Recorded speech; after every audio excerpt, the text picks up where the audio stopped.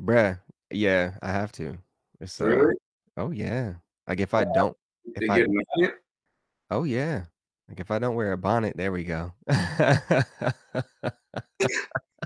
Enchanté. Oui, oui. Looks like you're about to go paint in en plein air out there painting a mural next to the street.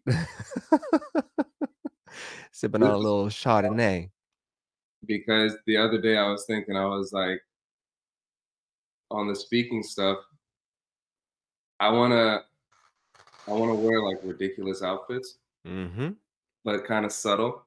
So, like, wear a suit that's just, like, really big, Yep.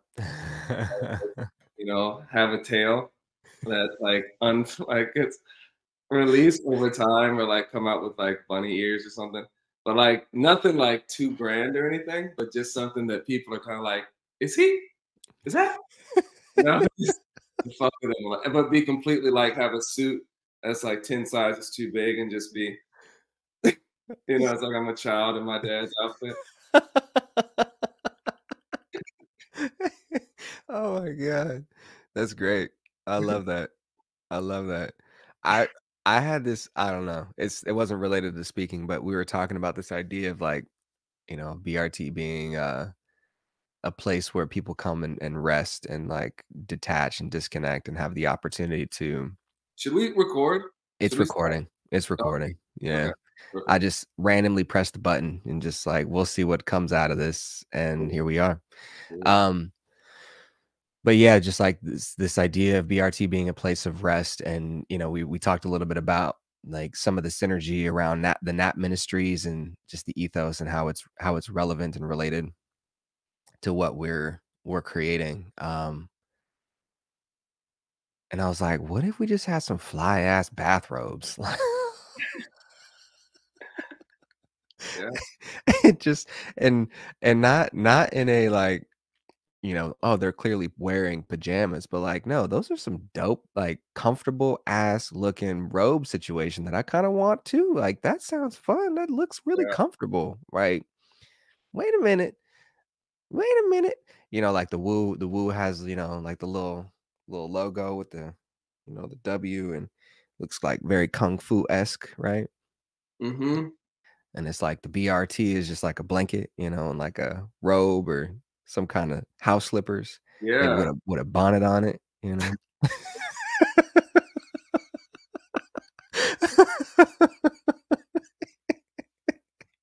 Yeah. No, no, but that is that makes sense, bro, because for some reason, I don't know why, the last couple of weeks, I've just been seeing Black women everywhere out in the streets with their bonnets on, Mm, everywhere. mhm. Like, where was I? Maryland, Chicago, DC. And I was like, and now like you pop on the camera with your bonnet on, and I'm like, what is going on with these bonnets? Mhm. So the bonnets have been speaking to me recently. The bonnets, bro. Grab your BRT bonnet, you know what I'm saying? We got swag, BRT bonnet swag. Yesterday, one of the ladies, she didn't have a bonnet, but she's like, "We gonna be laying down?" I was like, "Yeah." She was like, "Okay." So she like take too long to get this here. She was like, Hey, that's real though. I That's know. real. I was like, "Yeah, okay, one sec." Get you a hair tie, get you a BRT bonnet, BRT blanket, because them temperatures be changing in your breathwork practice. Get Yeah, you a little BRT. We ain't doing yoga mats. We doing little you know how when you go camping they got those little inflatable, yeah. mattresses so you're nice and comfortable when you're laying down. We're not doing yoga mats. We're doing those little BRT inflatable beds.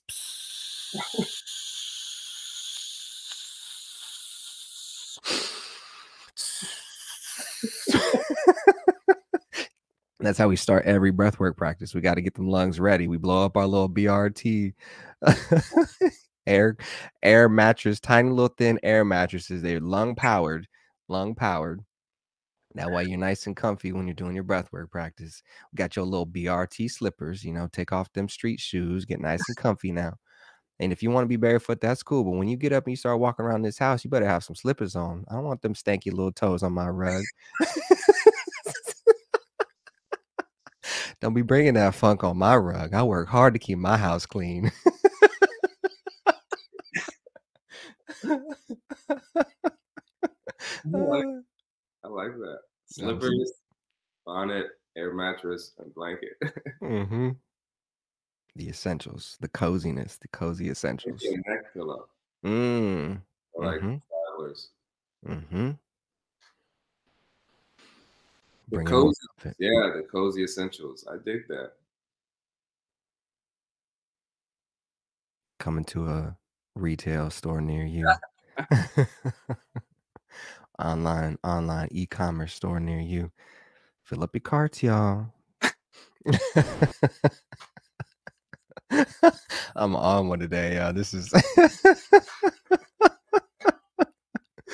I'm telling you, bro, it's a different energy. I'm just like I was in the middle of a conversation with one of my one of my coworkers, and they were on my team, and just random thing I threw on their calendar. It was just like, hey, let's just check in end of week. I know it's been a tough week, a few things happen. And it was supposed to be like a 30-minute conversation. It turned into like 90 minutes. But like about half of that was me just going in on a bunch of different random shit that it was not work related, but just like the energy, salud, the energy was kind of like, yeah, it's just like the integration of all the selves, which we've talked about, right? This is a conversation you and I have been having for a long time. And like one of the things that I struggled with when I spent a lot of time like creating a brand, like a personal brand online, was just feeling this two-dimensionality of it all. And like, yeah, I'm a really nice fucking person. I'm aware of that. I have a lot of kindness. I'm very patient. But like I'm also a little crazy. And like I got a lot of expressiveness, and I was feeling this like sense of being, siloed small, right? But I'm in this conversation. This is work related, right? Like this is 9 to 5 corporate life, work related sales, high performing sales conversation.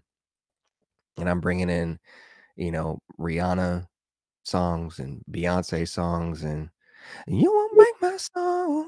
No, you won't break my soul. No, you won't break my soul. Hey, you won't break my soul. Telling everybody. Just like literally piping this person up, but like in the most ridiculous, non-ordinary way of what you would expect.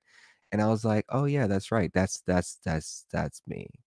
Mm, mm, Like I'm the dude that will show up in the boardroom and be able to like have a conversation with the executive team, and I'll hold my own and have what they call the executive presence, right? And in the next, breath, I'll recite, Tupac lyrics to you. And it's just something that I'm appreciating about myself, but it took me a long time to really appreciate, because at some point in my life I thought that I had to be like I had to fit into a box of some kind in order mm. to be accepted. And actually, candidly, it started when I went to USC. Like it went from like, you know, I came from the Bay, middle of the hyphy movement, wearing, white tees and Air Forces, and, you know, Diz facing at in the dance floor, throwing up gang signs and just doing ratchet shit. Just doing ratchet shit. And going stupid dumb, hyphy in the on the shore bus. Like just like that was my thing. I was in the midst of that, and it felt like home to me, because it was just unapologetically expressive. Like that's what I love about the Bay. I love the Bay for so many reasons, but like one major reason is the expressiveness of the Bay Area and the willingness to create shit that don't even make sense, bro. Like it's amazing. It is amazing. Like I had friends that would just create they had like a vocabulary. They had a whole vocabulary that they created for themselves. Like my boy AJ, he went by Maniac. He Instead of being like, "Yo, ketchup, nigga," he'd be like, "Yo, smashed tomatoes." And I'm like, "Smashed tomatoes?" Like, "What?" He's like, "Yeah, ketchup, nigga." I'm like, "Oh my God." Like, and I'm 16, 15, 16 years old. Like, this is before the internet was a thing that you can like go to. Like, what's another creative way that you could say ketchup, right? Like smashed tomatoes, nigga. I'm like, okay, all right. Like that's creative, right? That's creative. Anyways, I'm going on a tangent here, but my point No, is that, no, keep going. I'm enjoying this. yeah, my point is that I remember getting to SC, right? Tall tee. Yeah, I didn't wear tall tees. I wore white tees. I had like Foot Locker 5 for 25. That was my shit. And I had the Air Forces that I had to like try to walk all weird, so I didn't crease them because I couldn't afford to buy another pair. But those them was my Air Forces. I was really proud of them. I had my little sidekick, little I had the little, second gen sidekick, my little AIM. I was tweeting on my little hoes. It wasn't tweets back then. It was AIM conversations. But I was just, you know.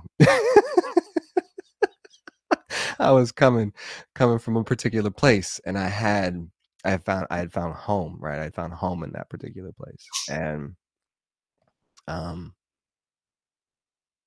and then I came to SC, and I remember being like, "Oh, wow, this is a different world.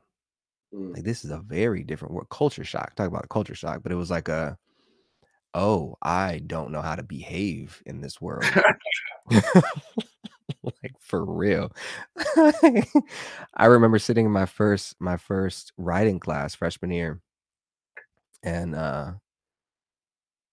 yeah, Shiku. I won't say her whole name, but Shiku, I love Shiku so much. I remember listening to her speak for the first time. And I was like, I didn't understand about 75% of what she said. I need to get a dictionary. I need to do something about my vocabulary because I don't understand what these people are saying. And she was so eloquent, so articulate, just compelling in what she had to say. And this is, we're 17, 18 years old. She's coming into college.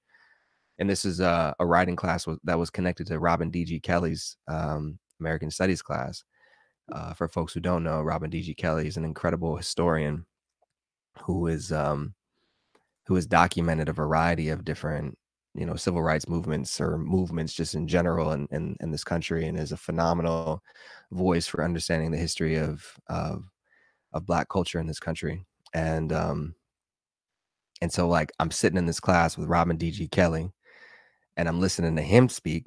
I'm like, I don't understand most of what this nigga's saying. Like, I literally don't know. And then I go to my writing class, which is connected to this history class, and I'm listening to my peers speak, and I'm like, I literally do not know what they're saying. I'm like, I can't. I don't even like. I want to participate. Help me, God, please. So I literally bought a dictionary, and I started reading the dictionary like freshman year. So that was like my first like, okay, I need to like make some changes in myself to be able to feel like I can fit in and participate. I think that was the thing, was needing to feel like I could participate. And then it was like, oh yeah, I also probably should like not wear clothes that are too baggy, and maybe I'll, you know, be a little bit more thoughtful about my expressiveness. But it was an interesting like coming like almost collapsing of self into what needed to be in order for me to be able to function in this world, this new world I stepped into. So that journey into like, all right, let me figure out how to navigate this. It took a lot of effort and a lot of like remembering, not even remembering, honestly. It was more like deciphering and attempting to identify how to sound, how to Mm, speak, how to look, how mm, to behave. mm, The code switching was necessary in this moment for me, at least I felt, in order to actually survive and to mm. thrive in this environment. But then, like, I think the antithesis of that, or what happened to me in that process, was that code switching led to the death of, an identity or who I understood myself to be. And like we practice resurrection and we talk about that. It's important for that to happen, right? The death of self and the opportunity for the birth of another self. But I'm also beginning to appreciate, and this is where I'm tying it all into what, you and I talked about briefly yesterday. Um What do we ever talk about briefly? Fair. Fair. I've been speaking like, this is like 9-minute monologue here. You're right. And then you about to hop in. It's about to be another 9 minutes. And like, there's no brevity here. Uh, the idea of, like, being willing to integrate all the different selves, it took a lot of, like, recognition and appreciation, and this is something that I heard from my therapist actually not too long ago, maybe a couple weeks ago, where she's like, "No matter what happens in your life, you think that, like, the past is the past, you think that it's dead, you think it's gone, but, like, the truth is it's never actually gone. You're always still carrying that part of you with you, whether it's joyful, whether it's traumatic, or anything in between." And, this idea of, like, dying to self, like, fuck your story, which is the conversation we were having briefly yesterday, and it was only brief because we were doing it via text message. Um, but, like, also we hear your story, right? Like, your story is relevant and it's valid, and the only way to be able to hold on to that paradox is to integrate. Mhm. It's to say, like, all of this is fucking true, and Mhm. none of it is true.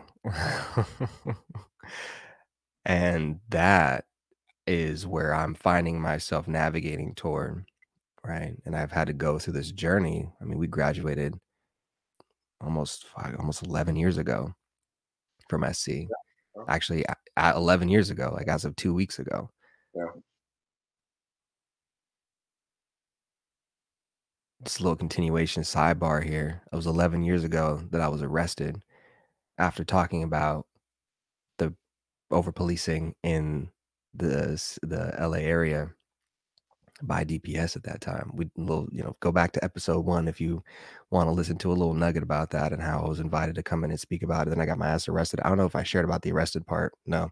11 years ago, Cinco de Mayo, got arrested by the police officers around USC after spending an entire year writing a thesis about over policing in communities of color around SC. But we'll talk about that another time. Side note, sidebar. Um, Manifestation. Yes, sir. Literally, I put way too much energy into that. It's like welcoming it in. It's like, Mm, oh, I need some. What do they call that? I need some ethnographic research. mm. I need a first person experience to be able to speak to this more candidly, more intelligently. All right, I'm wrap it up with this. The process of discovering myself, right? Oh yeah, that version of the person that I've been like putting into the world feels two-dimensional. The box that I've put myself in an effort to navigate this life and to succeed was a wonderful box that got me relatively far in life from purely traditional versions or definitions of success. Now I'm done with the fucking box, and I'm done with pretending like the other versions of myself don't exist. All of them desire to be expressed and deserve to be heard and seen. And so your boy's gonna show up to a motherfucking podcast recording with his bonnet on because it's 6 o'clock in the morning, and I'm not gonna pretend like I don't wear a bonnet at this time of the day because I do. I do every every damn day. I even almost kept my little sleep mask on. It's right here. I'm not even gonna lie, bro. Like it was like on my head like this as I was like setting up. I'm like maybe I'll just leave that on because like this is literally what I look like on the reg on the regular every morning. Auntie. Facts. Auntie. Auntie. Hey, auntie. Oh my That's so funny. god. The bonnet with the eye mask. Oh man. Mhm, Yeah, mhm. yeah. Nah, there's no reason to continue playing small or one dimensional or like in one lane or anything like that. And I think, you know, I realized that I had multiple well, one, I realized I had multiple sides of me 2 years ago when I learned a bit more about my astrology and I learned about like the Gemini aspect. Mm, And I was like, oh, okay. And even my mom was like, that makes sense. mm, Just talking about like different like very quick shifts in personality and like expressiveness, like being expressive and then withdrawn and then expressive, yes and then no, left and then right. So had some judgment around that. But then last year when I was in Kauai, I took the time to actually name all those different parts of me, because I feel like, the zodiac signs help just give a little tether and like a little like foundation. But each sign has a duality. Mhm. Each sign has two sides, and Gemini by definition is the twins. It has two sides. And so, just using that logic, I was like, okay, there's probably six different parts of me Mhm. that I was able to identify and label from when I was a kid until now. And all these different versions of myself, they're constantly in communication. Uh, Mhm. they're in continuous, nonstop dialogue. But I think what's helped me like acknowledge and hear them and hold space for them while also not really letting them as much as I can inform my present moment experience Mhm. is well, one, it's the name Rua, and like just how that came about and what it means in certain languages. Like the association of it with breath and holy wind and spirit, in Hebrew, and how that isn't something that is like fixed. Like you can't contain air, you can't contain breath. It just Mhm. is. But then I started doing this exercise a few weeks ago called the oh god, it was this dude Douglas J. Harding who had this out of body experience one time when he was hiking, and he said when he came back into his body, what the main takeaway was that when he was in this altered state, he realized he has no head. Mm. And Hmm. it's literally called like the headless exercise and experiment. And I've had a bunch of people do it now that I've worked with, and some people just for fun, where you basically, and this is like the most basic version of the exercise. He's got many. Um, you point, so you make sure your fingers in like your line of sight, and you point to things outside of you, and you just identify them. You just label them. So fridge, TV, plant, mirror, etc., etc. Then you slowly bring the finger down and you keep labeling what you see. And as you bring the finger up towards you, you're still labeling what you see. But when you get to you, sometimes people will say, me, right? But the reality is, it's like, well, what are you actually looking at? Mhm. You're looking at your hand, your finger, but you're pointing at you. Mhm. Okay, well, where is you? Well, I'm pointing at me. Well, where is it? It's in my head. Is it? It's actually in your head? Can you show me? Can you tell me? Mhm. And what you get as you continue asking those questions and peeling those layers back is like, no, it just feels like it's in my head, right? But the Mhm. reality is, it's not. I'm aware, like even in this moment, I'm aware of my head. So how is it in my head? Oh, Mhm. well, because you can see out of two eyes. Okay, if I can see out of two eyes, then shouldn't there kind of be like a split in the middle, Mhm. a window frame? Yeah, maybe, but no, it honestly just looks like a big screen. So for me, being aware of my little like cast of characters within, and being aware of the present moment, and being aware that they're always dancing, the way that I feel like I've been able to find that balance is by literally watching everything as if it's a movie, Mhm. like literally watching it, so much so that I'm just like, I wonder what's going to happen next. This is Mhm. so fascinating. um, and just like when you're watching a movie, you know, that you're watching a movie, right? And so you may get invested in the story. You may feel one way about this character, another way about a different character. But at the end of the day, it's a movie, and those people can't actually do anything to you. That Mhm. story can make you feel a certain way, but like not that I'm aware of, we don't have the technology where they can just grab you and pull you into the screen, right? So you're literally the observer the whole time. And so when I think about it from that perspective, I'm like, man, I'm not even worried about the stuff outside of me. The stuff inside of me is a movie. Mhm. Everything, it's like the movie, what was the movie? The Pixar movie with all the emotions and everything? Inside Out. inside out. It's like that. Mhm. And just looking at it from that perspective, internally as well as externally, it just allows like that whole dance to occur between all the different parts of me without me feeling, like swayed in one direction or the next. Mhm. Um, Mhm. really just able to be there and observe it and enjoy it and like catch myself when I'm getting too caught up thinking that I'm in the movie. Because the reality is, and we talked about this in episode one, everyone's in their own movie. Mhm. One is literally in the reality that their mind continually creates, right? So you have this agreed upon reality, right? Like right now, it's a little weird because we're in two different places. Like we're on the computer, but we can both probably agree that we're talking to each other through our devices, Mhm. right? You're in your office, I'm in another place, but like this is what's happening. We have a 3 hour time difference with you being on the West Coast, me on the East Coast. You're wearing a bonnet, I'm wearing a red hat. We're doing episode 2 of Between Two Breaths, right? Mhm. We can agree on that.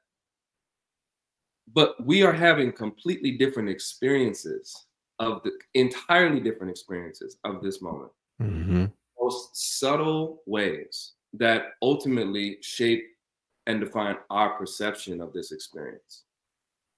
Extreme versions are like someone may be colorblind, someone may be seeing things, they're just different visual things that may like literally reshape the landscape. More internally, someone may not feel comfortable in a space that's a little darker. Maybe the light is too bright for someone, like who knows and how that's affecting them internally.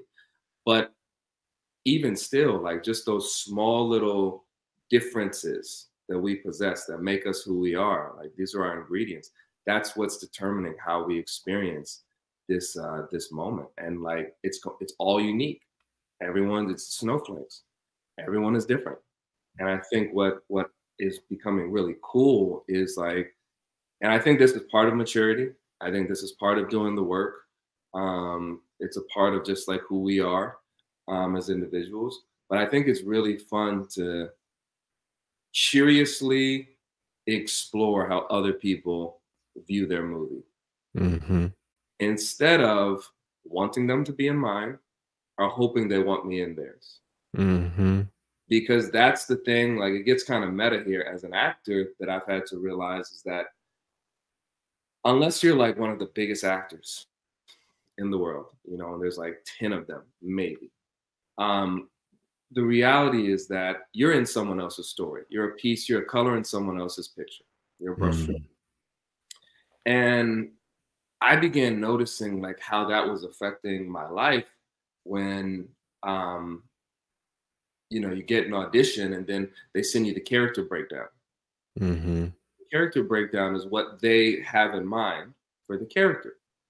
And what they hope that you'll do is like find some happy medium between what you bring and what they see. And like hopefully it blows their mind and they want to give you lots of money because this project is going to be a big hit and they're all going to believe. Like, that's the hope, right? Mhm. And rarely is that the reality. But what it made me realize one time I did get an audition and I didn't get a character breakdown. And I was about to ask my friend who sent me the audition, where's the character breakdown? And I said, no, Mhm. I'm just going to feel into what this character is for me. Mhm. And it was like a light bulb moment of like, oh, yeah, how often have you tried to fit the character breakdown for someone that you want to date? Mhm. For someone that you want to be your best friend, for basically anyone that you want to share time with for whatever reason. Mhm. With this person, like a coach, for sports, a director for artists, like a certain professor for the academics, et cetera, et cetera, et cetera. What do I need to be? Who do I need to become to fit in at USC? Right. Mhm. And I'm tying that all together. Had no idea Mhm. how I would. I'm Didn't a even plan on it. But now it's coming. It's coming. It is so when I got to USC, Well done, sir. Well done. Masterfully done. I gotta acknowledge it. I had no idea it was coming. And then you said USC. I was like, this mother, wait a minute. Wait, I had what's up? no idea. I Well had done. no idea. But that's a whole nother thing. Is like I don't want to have an idea anymore Mhm. because I Mhm. don't have any idea. But what I want to do is be able to trust the fact that I've done the work, right? Mhm. So I know the integrated selves are there. Okay, Mhm. I'm not just being clueless, and I'm not just being taken for a ride. It's like I know who I am in this moment. I'm clear Mhm. on that. And at the same time, I have no idea who I am to the next moment. I have no idea who I am to the next person. And so I want to continuously remain open to that because that's super interesting to me because I know myself. Mhm. Before this, I wanted to know what people thought, same things, but I didn't know myself. So it was easier to get swayed this way and that way. And that's why when I got to USC, I think, I didn't, USC was not my first choice. I didn't really like it when I visited. It Mhm. was super white. I've been at PWIs my whole life. And it wasn't like I was looking to go to an HBCU or anything, but I wanted some more flavor. I wanted some more like juice. Mhm. And I, wanted to go to another PWI, University of Miami, but like Miami's Miami, so it's like it's more tropical. There's more of that flavor, and it's humid. Trick Daddy, like it's just like it's a whole thing down there, right? It's a whole thing. And so that didn't happen. So I was at USC and I was resentful my first semester. Like I did not want to be there. Mm. Thinking about transferring back to Maryland, the University of Maryland, just because Mm. what am I doing out here? And I was familiar with California, both Southern and Northern, because my parents were from there. And so like I didn't feel like a stranger in this land. But what I did immediately notice is how within the first, I think, 3 days, I met Ray, who's now Knight. Mhm. And I remember Apollo, who was an RA there, he had said, I told him about my desire to act and everything. And he was like, oh, you need to meet this guy, Ray, blah, blah, blah. I was like, cool. So Ray just happened to be on an elevator that I Mm. was about to, it was in Floor Tower where my dorm was. And he was on the elevator, the door opened. And I was like, I guess maybe Apollo had pointed him out or like described him. And I was like, you're the guy, right? I was like, you're Ray. You're right. And he was like, yeah, yeah, what's up, nigga? Like, yeah, yeah, yeah, yeah, yeah, hey, chill, chill, you know. But, That's pretty damn good. Love but, you, Knight. um, but I remember he had like a green polo, he had jeans. I don't remember what shoes he had on. But what I do remember is he had these little dreads. Little dreads. Mhm. They're long dreads now. And Mhm. for me, he reminded me of home. He reminded me of DC because in DC, dreads are a big thing. And I said, you remind me of home. And he just happened to be that, point of contact with the acting and this new world and my old world. But, I was also out there with Kristen. Kristen came from DC, Kristen Turner. And I felt like maybe I had a little more of like a home bubble with me. Mhm. Mhm. And I held on to that.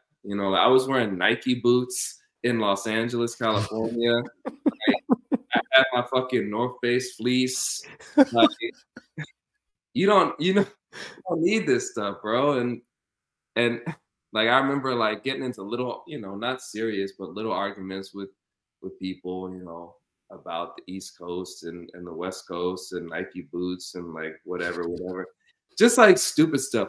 But I maintained that DC persona because like that felt safe to me. And then like as I got into the school, I kind of opened up more and like got a bit more enmeshed in the USC culture. Um, but I definitely held on to that because I felt like it was kind of that was my lifeline. Mhm. So it's like where it feels like for you, you were shifting a bit to like fit in, that being your lifeline. Like for me, home was my lifeline and holding on to that and like this funny shit that was happening. see and like, people slacklining and playing frisbee and it's like Wearing rainbows, yeah. yeah, it was like it was like the movies. Mhm, And like I was no stranger to privilege or like intellectuals, but like the privilege was like pretty substantial. mhm, Um, the people were very smart, and I think like if anything, man, like I kind of just chilled. mhm, I think I just kind of pulled back from being that expressive.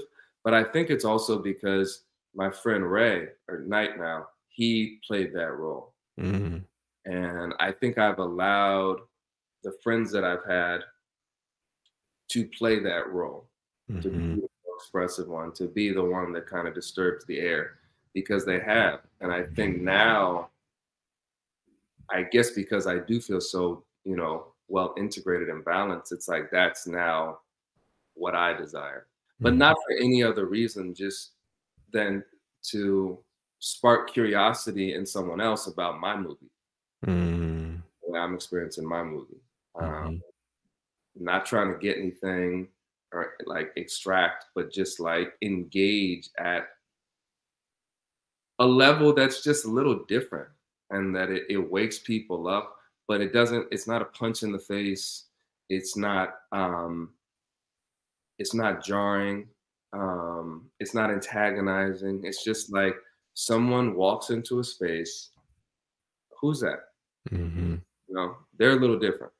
What are mhm, they about? Even if I don't say anything to them, like their energy makes me feel a certain way. And if that's all that I can accomplish, that's great because then your perspective shifts a little bit, and like maybe you can begin to start integrating all the different parts of yourselves and like living this more authentic life.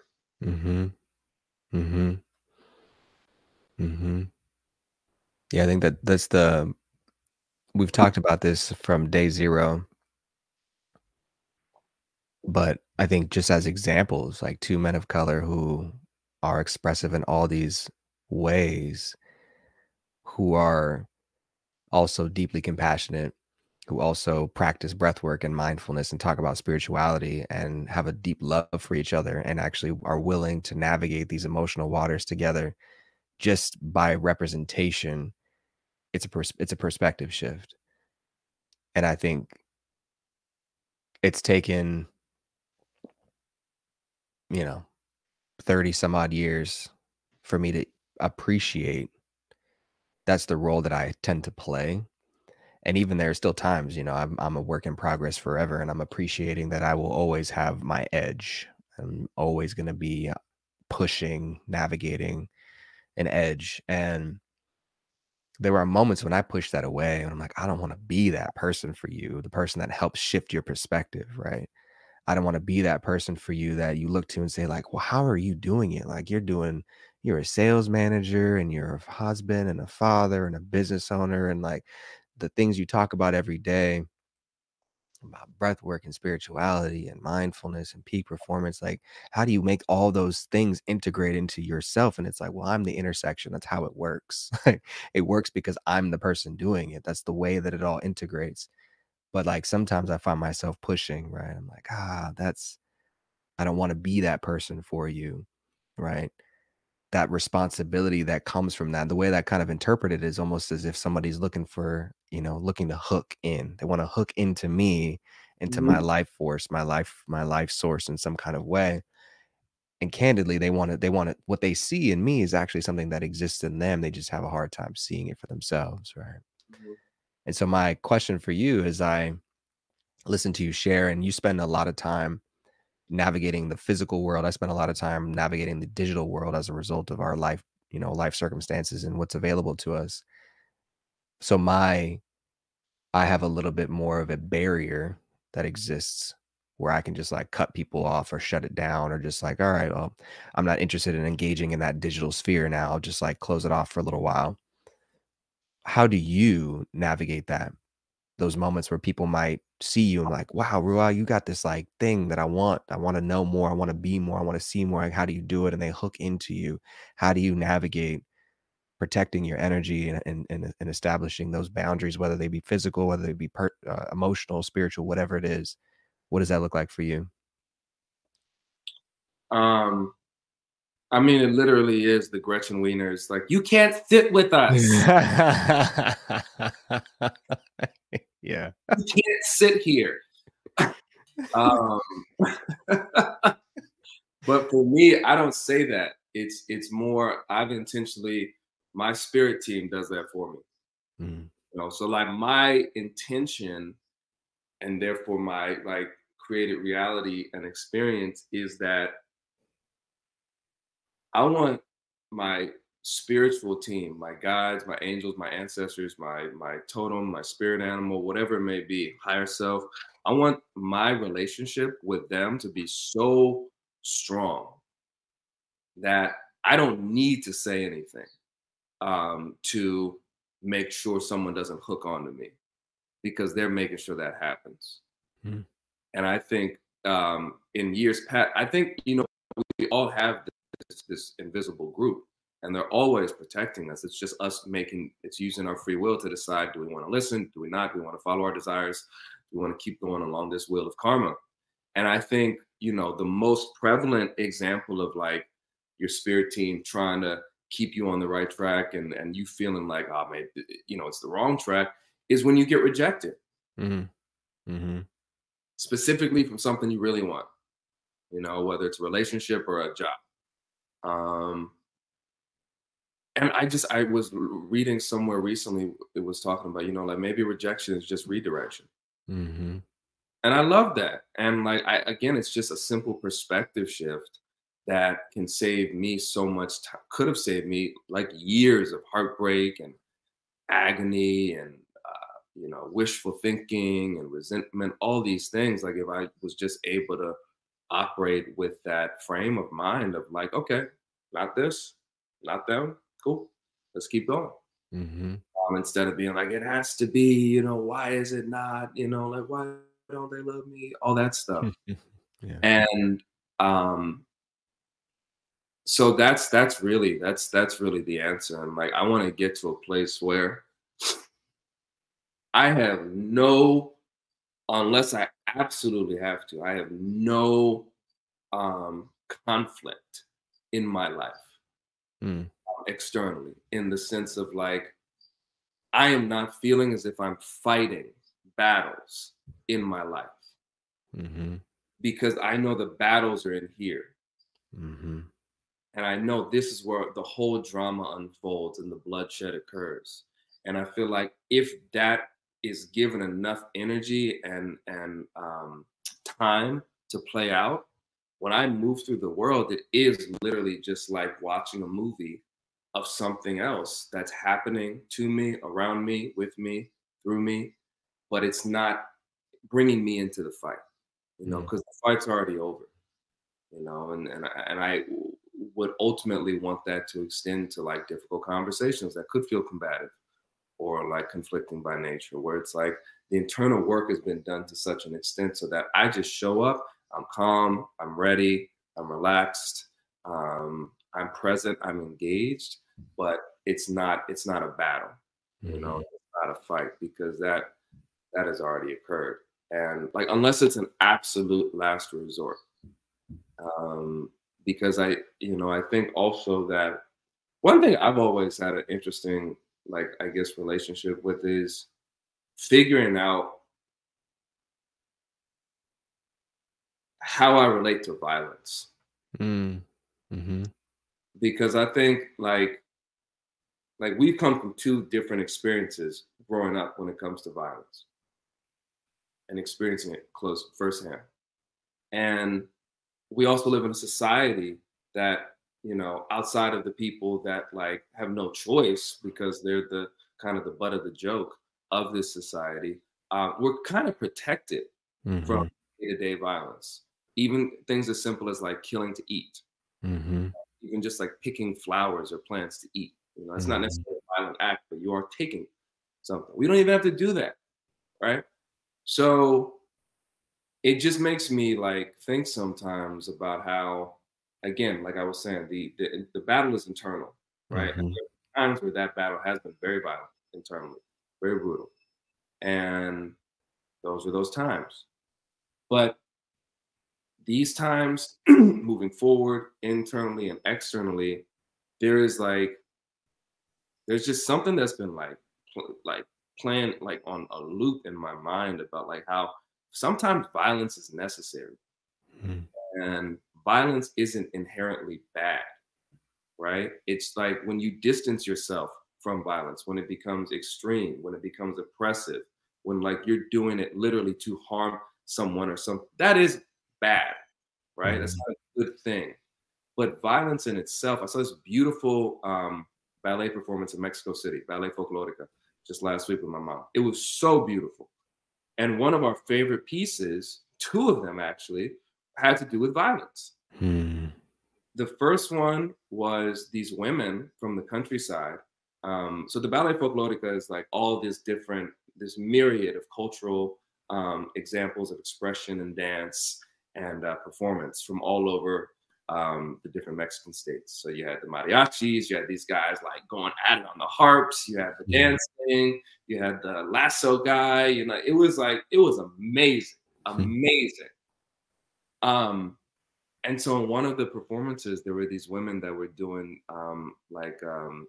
they were demonstrating, you know, how the women had to take up arms, you know, at different Mm. points during of conflict in the history, and it was so powerful watching these women like with their guns doing the choreography, and like normally it's the guys, but like watching them be soldiers, and they had the drums, boom, boom, the guys Mm. banging these war drums, and it was like okay, you know, Mhm. like, go. Mhm. Then the one that was super violent was this dude who was embodying a deer. Mm. He was running around, and it's like it's animal work. He was running around, he was jumping, he was prancing, he was moving his head, he was drinking the water. It was beautiful. And then these two other guys come out, and they're the hunters, Mm. the bow and arrow. And you see the dance that is the standoff between the hunter and the prey. And they ultimately shoot the deer. They shoot him twice, and they kill him. And it was just like so arresting because it was like, yeah, that's sometimes needed. Um, and you can't ignore that, you know, Mhm. ignore the beauty of the tragedy of this majestic creature dying, right, to feed these people and their community. Um, and that's always something, you know, like ever since I guess I don't know, maybe in my 20s, I just started thinking about that because I think when you're removed from it, um, and then I think about, you know, like just the United States being the biggest bully on the block. Mhm. How like the American way comes from massive violence, Mhm. oppression, and brutality, and like the most extreme, heinous, horrible ways. But that allows us to go to Krispy Kreme drive-through and you know get fucking a dozen donuts and coffee with cream and sugar without having to think about where it came from. Yeah. Like it's like it's inextricably linked, and I guess I guess I'm trying to figure out you know my relationship to it because I do want to integrate it into Mhm. myself in a healthy way, and I don't feel like it comes in the form of doing a martial art the way I did a few years ago, not necessarily, but I think it's energy. Like Mhm. there is a severity that comes with violence that I think can take shape energetically that at least where I'm at right now mentally, I think would be like very potent Mhm. for making sure no one gets their hooks in or like keeping negative energies at bay or like really fighting energies that wanna do harm and wanna Mhm. use violence for bad. Mhm. But Mhm. I don't know, maybe that's naive and wishful thinking, but I think there's something to it. I would agree. So there's the creation of the universe was a violent act, and everything that exists in our universe is violent.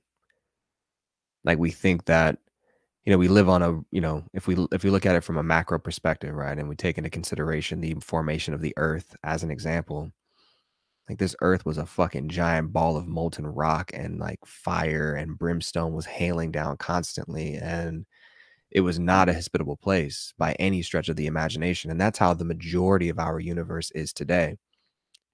And this, like, creation of our moon was born from a violent collision, a massive meteor crashing into, actually, it was a twin planet that crashed into the Earth and gouged out a part of our Earth Mm, and exploded the other twin planet that effectively turned into our moon today.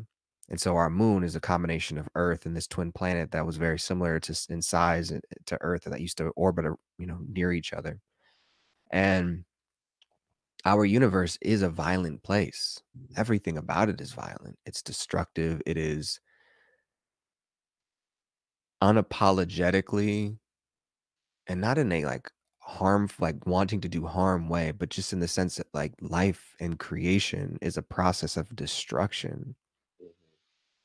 And I remember when I was doing my yoga teacher training in Florida, we would have a pose where it was near the end, almost right before we got to Shavasana, but there was a reason why I was at the end right before Shavasana, because Shavasana is the corpse pose, right? You're dead at that point.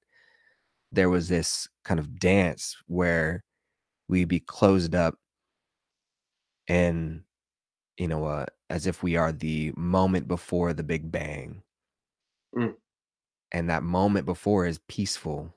It's finite, right? And it's just like this infinitesimally tiny dot moment where you're kind of bunched up, and then you kind of flail open. And this flailing open is this, I want to say it was, I'm blanking on the name of it. I think it was like some reference to Shiva. You're like flailing open and laying on your side. And this is like the chaos that is born from that moment of creation.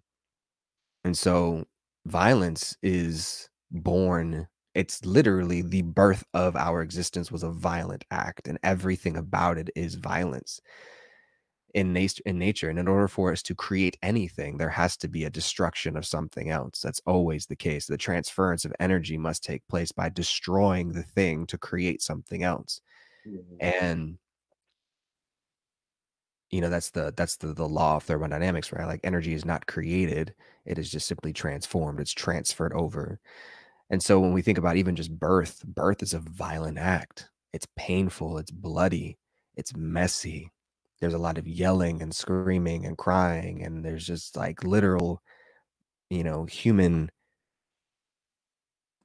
body parts and fluids everywhere in that process. It's a violent act. mm, But from that violence comes the beauty of a baby, right? The paradox. It's the theme of today. mhm, And so I agree with you 1000% that violence is a necessary part of life. And in fact, this is part of what my journey was. And it's tying in perfectly, of course, to what we talked about today is like, I was a violent motherfucker for most of my life. mhm. And I got to USC and I was like, I got to kind of silence that nigga. Like, he's going to get me in trouble. Right. And in that process of attempting to silence that version of myself, I killed that part of myself, which is not a healthy way to live either. Yeah. And that effectively, um, neutering myself led to a whole host of challenges emotionally, mentally, depression, anxiety, suicidal ideation. All of that was born from me cutting out that violent part of me. And Well, by you thought you cut it out, but it was just inverted. it It was was like inverted. expressing it, so it got inverted. And so, yeah, all those suicidal thoughts and like all that negativity was just brewing inside because there was a war going on that at one point you had been able to release externally. 1000%. That's a great way to put it, because it doesn't go anywhere again, right? The energy doesn't, it can't be killed off. The energy is not destroyed. It can only be transferred. And so instead of expressing it outwardly, which was for me was through physical violence, and up to a point where and then I realized I can be as destructive as I want to be on a football field and hurt people and and get away with it. I loved that. I fucking loved it. I was a fucking gladiator, right? And it was just one of those things where I walk on the field like, who am I going to take out today? Right? Who gonna get it today? I can't wait. It's like, who gonna get these hands? Who gonna catch these hands today? Right? And that energy. like you said, because I realized that in order for me to fit into the box that I thought was necessary for me to succeed in this new world, I had to take part of that self and redirect it in a way. And the complexity of all of this, and again, the paradox here is like I've always been a kind person too. There's been kindness in my heart for my entire life, but there's the destruction that's necessary, and it's a part of every one of us. And I think that's the point that you're getting to here, which is that every single one of us has the capacity for destruction and to be a deliverer of violence, whether it's in the form of death, whether it's in the form of, you know, heinous acts, whether it's in the form of picking a plant, killing an animal, harming another person we love dearly, whatever it is, we all have the capacity for it. And when I figured out that that was part of what needed to be expressed, I didn't discover it until I got to a breathwork class, and we've talked about this in this treatment center. In Florida, you know, laying in a bank vault with a bunch of men, I've discovered this fucking rage that I was carrying still. And I was like, oh, that's right. I remember this. And this feels good. And it feels powerful. Mhm. And it feels strong. And it feels like I can protect myself with this because it protected me for a long time. And it was in that place of discovering that rage and giving it the freedom to be expressed that I realized that there's nothing wrong with it. It Mhm. just has to be constructively directed. Mhm. And I'm not a hunter. If I were to eat meat again, it would be only by my own hands. I would have to be the one that hunts the animal and cleans the animal and cooks the animal. It'd have to be fully my process because to your point, if I'm going to participate in the violent act of a destruction to consume something, I have to be the one to do it.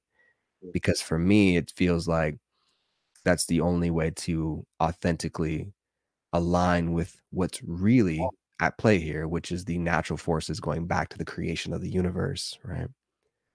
Death has been a necessity for life for as long as life has been present. We have had to consume other beings in order for life to persist. And now we can, I'm, you know, vegan here. I consume our distant relatives by means of plants, but we're all fucking related. Yes, you are related to your tree. In fact, like 50% of your DNA is the same as the tree in your backyard. It's kind of crazy, but like it's true. We're all coming from the same thing. And so, you know, if I'm gonna do it, if I'm gonna eat my auntie by way of the deer, you know, I'm gonna have to be the one that puts her down. I'm gonna be like, Auntie, I love you. I'm sorry, but I gotta feed my family, boo. You know that this is true. And you would do the same thing if you if the roles were reversed, right? So, anyways, like the process of getting to that place where integrating the violence and using it energetically,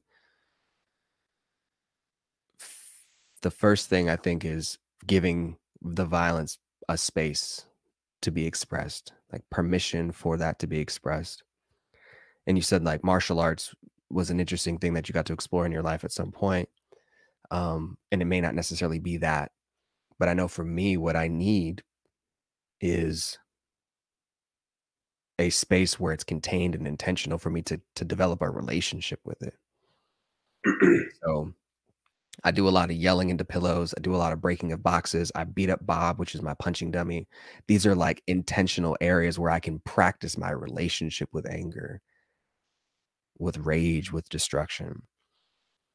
And then that teaches me is that anger is a necessary part of creating healthy boundaries, right? So to Mhm. the point about being able to protect yourself from people who might be wanting to hook in, boundaries are born when I recognize that anger has told me I've been slighted in some way and a boundary has been crossed that I'm not happy about. And when I feel that anger, it tells me that I have an internal compass that shows me this is not okay with me. I want something different here. And that difference could be the way that I show up in the relationship, or it could be an outward expression to this person or place or thing, whatever it is that may have infracted upon my boundary in the way of, hey, this is not okay with me. I have expectations. These are what those expectations are. This is where the line is drawn. If you cross it again, there will be consequences. And consequences could be you gonna catch these hands, nigga, or they could be just like or I can be like, I gotta, you know, make some changes here in this relationship. But I think that especially as men, you know, in this world,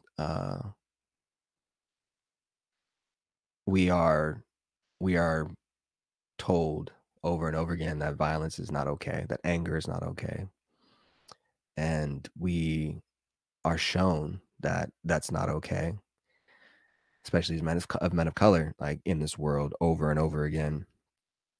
Because if you express anger as a man of color in this world, you may find yourself on the other end of a pistol held by a person that's supposed to be protecting and serving you, right? Or you might find yourself, back to the story of me getting arrested, like you might find yourself in handcuffs and arrested several days before your college graduation because you expressed anger because felt like a boundary was crossed by a police officer or someone in authority, right? So finding healthy ways to express it and ways that it can be safe and contained so that we can develop that relationship with our anger so that we can learn how to express it in a way that is healthy and constructive is, I think, the path. But candidly, this is my life's work is for sure figuring out how to integrate my healthy anger. Mm.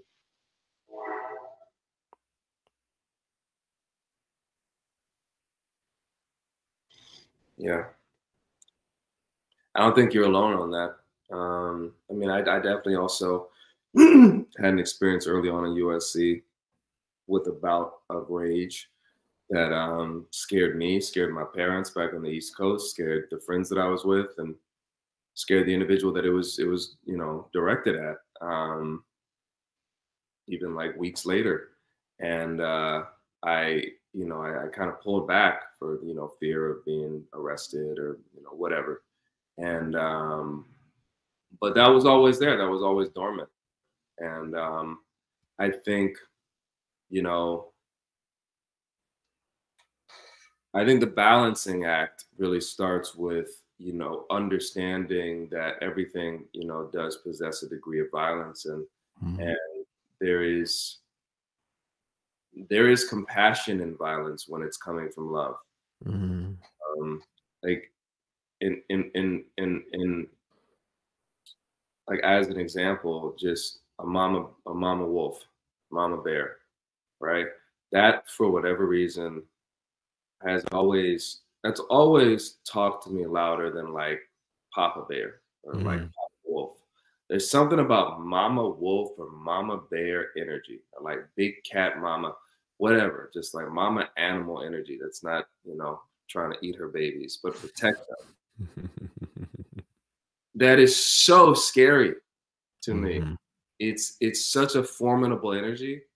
Mama lion, like you see these videos of these big masculine creatures really cowering sometimes from the female in the herd mhm, or the tribe. Um, and I never knew what it was, but I think now that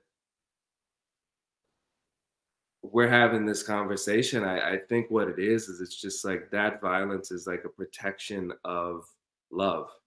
mhm, It's a protection of not necessarily like I'm going to protect my children from the cruelties of the world, but it's a protection of like this is these beings right now. This is love, mhm, right? And the world is going to happen. They're going to have their experiences, but nothing is going to infringe upon them as representatives of love. mhm, Whatever form they come out as, human, animal, whatever it may be. And I think that's the thing that feels right to me. It's like being a warrior for that, mhm, and I think that goes to something that we've been aware of and tugging on the string of for the last few years, but being Earth warriors mhm, and understanding the energy required and the tenacity needed and the ferocity and but also the creativity and the flexibility and the malleability and the like swiftness of thought that I think is actually more in alignment with that warrior archetype now mhm. than it was before. Right. I think the patience, the kindness, I feel like you embody very much that energy with how you raise your children, Mm, because it's like, no, the violence of the past, no. because they are love, right? Mhm. And it's so easy to just like bring that in to their experience, and then the cycle continues. But you and your wife have made a firm decision like, hey, no, Mhm. right? It's parts of you. No, not here, not happening. Mhm. Because things are love. And I think if we're able to obviously start there with ourselves, with our dyad, with our families, immediate, small communal groups and circles, and maybe expanding out from there. Like, but knowing that at the end of the day, we're all standing on Mama Earth, Mhm. and we are her thoughts. Um, like we're the movie that she's experiencing, and it's been a hell of a one Mhm. that she's had to endure, and but she's endured, and I think like the least that we can do with our time as being a part of the mind of Mama Earth is to do the same shit that we've been doing with the work we've been doing. It's like, hey, let's get right. Let's get centered, let's get integrated, and let's get clear on how we can move forward with more love and compassion and kindness. Because she's been here the whole Mhm. Mama's been here. It's like treating your mom like shit your whole life. And then when she dies, oh, I love you so much. I'm so sorry, blah, blah, blah. And then she's Mhm. gone forever. It's the same thing, like the earth is getting bombarded, it's getting beat up.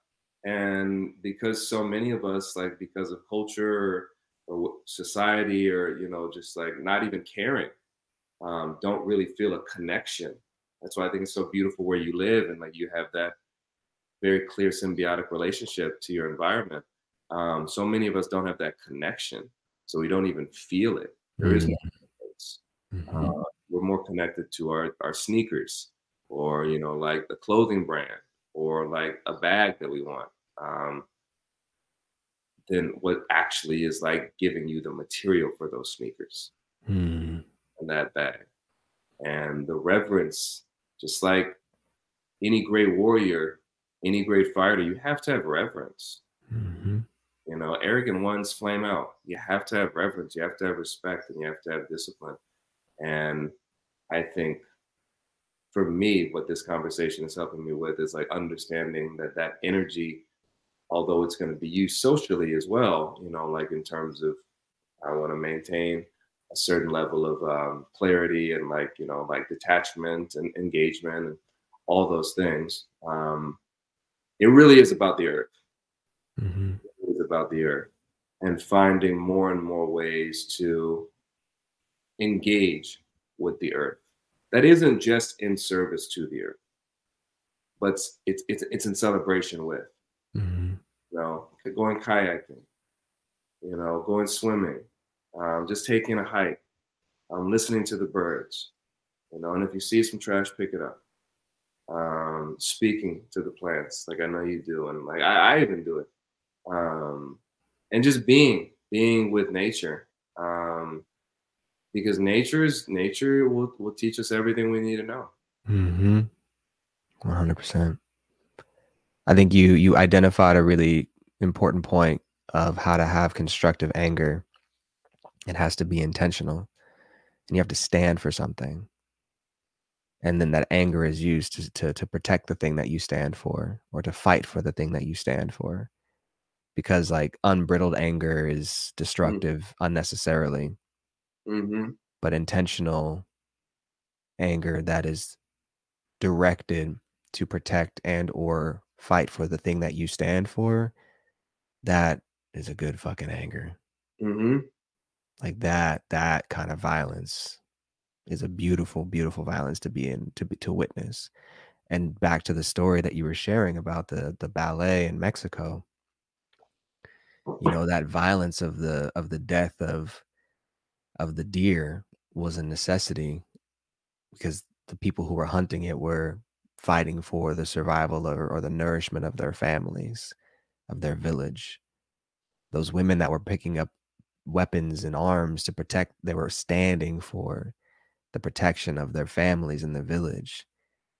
right? When it's anger that is the mama bear that is raging out against anyone trying to get near her cubs, that's an anger that is standing for something, right? Like an earth warrior who's standing for the protection, preservation, conservation of the earth. That's a beautiful anger to bear witness to.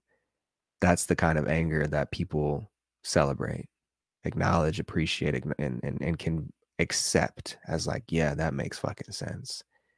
I love that. That's powerful.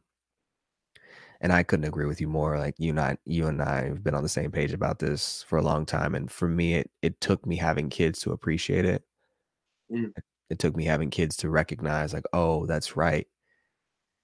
The world that I am leaving for them mm, is a world that is wounded. mm, What can I do to support mm, the earth, the mama earth, the world that I'm leaving for them so that it's not as wounded as it is today? mhm, mm, And that in itself is something to fight for. mm, And again, that's a selfish thing, and I think oftentimes we need that as human beings because we're inherently selfish fucking people, and that's okay. That's mhm, okay. We beat ourselves up so much over that, but it's okay, you know? But I think the thing that has helped me with the selfishness is like, oh yeah, let me leave a world where my children feel like they're safe, they are cared for, they have all of the nutrients and sustenance and a hospitable and environment for them to actually thrive in. That selfish thought brought me into considering how I can possibly be different and do different. And when mhm, I think about what is a selfish thought that could potentially inspire more people to take action to be in celebration and service toward and for the earth, it's the breath. mm. Mm. Because the thing that we are 100% dependent on every single moment of every day is the breath. 20,000 a day. Mm, And every breath that we take is born from the earth. mm, The oxygen that fills our lungs is a byproduct of the plants around us. It's a byproduct of the oceans and all the plankton and all the coral that produce the O2 for us to breathe. It's a byproduct of the forest and the rainforest that literally produces 30% of the oxygen that we breathe every day. Like we would not have breath if this earth is not cared for. mm, And if you need motivation enough, the thing that literally sustains you every moment of every day is at risk because of the harm that we've caused this earth and the lack of reverence for a mama earth. mm, If that's not motivation enough, I don't know what is. mm. That's a beautiful place to end. Beautiful place to end. That's our mission. Mhm, And we've been finding our way to that. mhm, You know, we've been finding our way. We've been a little too selfless, mhm, but I think in the process, it's good because it's allowed us to see where we can be selfish, mhm, where we can put up those boundaries because we didn't start with the blinders on. We started very open. And now the camera is getting a little more focused. And we've experienced, like we know, we've done this, we've done that, and now that works, that doesn't work. Let's take what works and discard what doesn't. And there's been that through line from the beginning of one, the breath being, the vital source, the most essential aspect of life. Two, the self and situational awareness and how you engage with that breath. And then three, the place where you're engaging. No mhm, matter where you are on this planet Earth, you're on planet Earth. mhm, I mean, the most commercialized, high rise, having, like shopping mall centered place, but you're still on Mama Earth. No matter how much concrete is there, no matter how much steel is around you, you're still on Mama Earth. And the energy that you're engaging with, no matter who you are, where you are, how you are, is that. mhm, Nothing that man can make to take that away. There's nothing. It's not possible because it's all here. mhm. Once we go someplace else, then we go to Mars. Mars has energy, Mhm. and we're engaging with Mars energy. You know, so it's like understanding our place um, Mhm. as beings of this planet and understanding the responsibility that comes with that. And the last thing I would say is just I think it can be challenging to maintain that focus and that level of engagement with so much global awareness. Mm. You know, thinking about everything that happens globally in terms of this issue of the environment and the planet. And I think, I mean, you like firsthand have experienced it in extreme ways locally, Mhm. very direct, from Mhm. fires to flooding to like trees coming down. Like it's no joke. And how the intention or the attention is probably much more it's much easier to like streamline if it is put within maybe like a 10 or 15-mile radius. Mm. Mhm. Or like what do I need to do in this environment that I literally live in? Even though you work in the digital world, you literally live in this environment Mhm. to make sure that while I'm alive and when I'm gone, my kids have everything that selfish desire, right? Mhm. And maybe if I have the bandwidth after that, you know, it can expand and extend and like we can share and inspire and co-create and all this stuff. But like, what can I really focus in on, you know, like hone in on full force to magnify this violence of the desire to protect what is or what has been from becoming something that may not be sustainable or promoting of life. Mhm.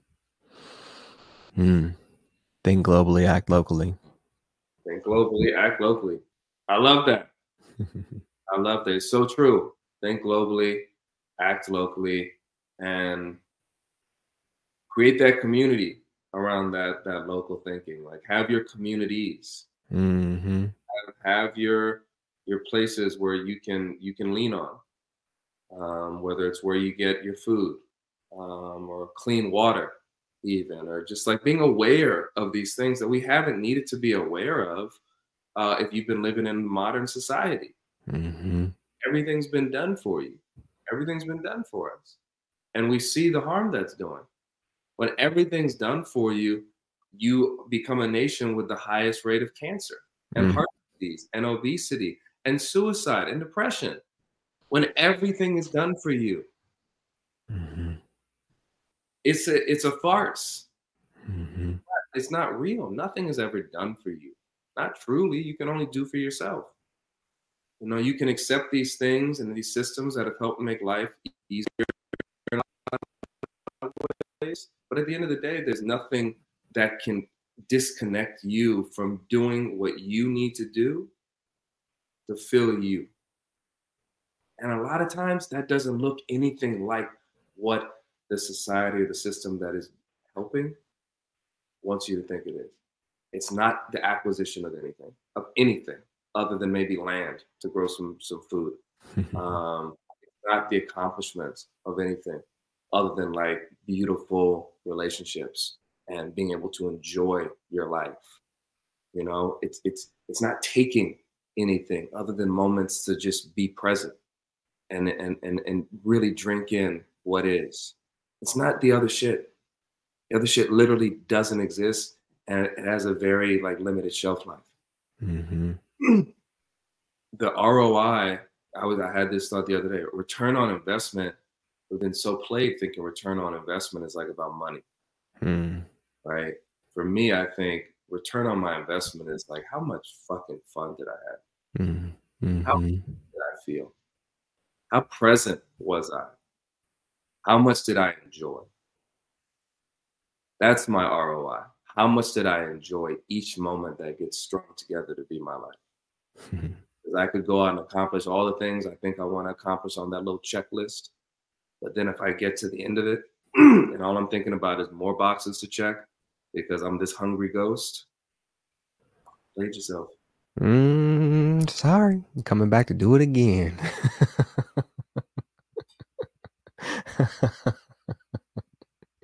Sorry.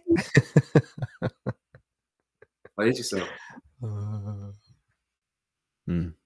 Well said, brother. I love you. I appreciate you. I see you. Likewise. It's good to be seen. Good to be seen because I don't know what I look like. Mm. That I know we got to end here, so I'll share one little nugget that just tied into that practice of the pointing. It reminds me a lot of um oh wow, am I gonna blank on it right now?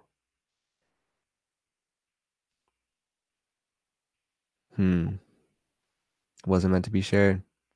It'll come up next time. All right. Yeah, it's not coming. All good. All right. All right, folks. Thanks for tuning in. Catch you next time. Love you, brother. Love you, man. Peace.